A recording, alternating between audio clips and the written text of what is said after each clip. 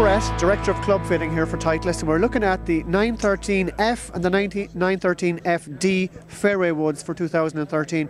Brett, first of all, introduce them to us, and before then you go on and you can tell us what's the difference between the two. So the new 913 fairways offer two distinct choices in aesthetics and also ball flight. The F is a more all-around general purpose club, offers medium to low spin, appropriate for most people.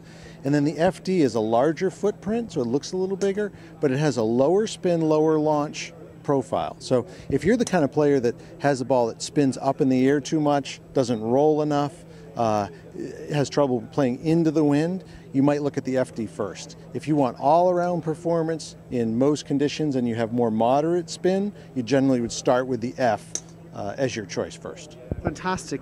Again, tell us about the adjustability on these. Yeah. So all 913 metals have our SureFit Tour adjustable system, and that allows you to independently choose the right loft and lie. And as you get to fairways, lie becomes even more important because you have turf interaction. So getting the correct lie is very important. And then when you're looking at the gapping of your fairway wood, where you hit it in relation to your driver and your either next fairway wood or hybrid, that allows you to fine-tune the distances that it carries and rolls, so you have nice even gaps through your set and the three-wood performance that you're looking for, whether it's green stopping ability or if it's trying to make the ball roll a long ways, you can pick and choose as you need. So to summarize again, the F is for?